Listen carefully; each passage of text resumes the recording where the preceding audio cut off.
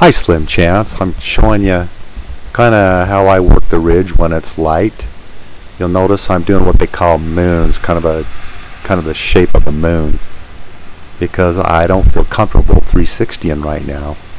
So I'm just going to kind of half moon back into it, and you can see that I'm maintaining here, and I feel pretty comfortable with that because it's still quite light.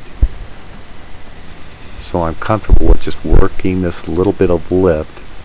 Now I am getting sink in between here, but as I'm going from gully to gully, I'm actually getting a little bit of lift and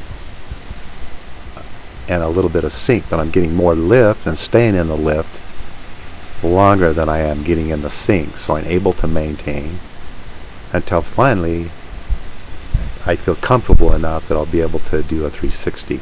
But right now I'm just going to be patient and work the lift in a half moon kind of a shape.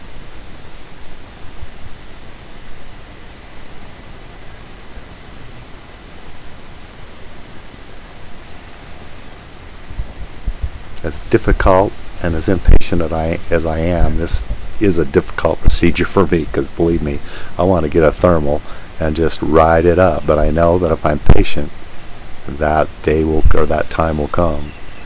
Okay, now I'm finally away from the ridge, and you'll see how I snap a turn, so I'm immediately away from the ridge, and I'm right now locked into a thermal and able to make a little broader of a turn this time and not quite so tight, but I do tighten it up as soon as I see the ridge.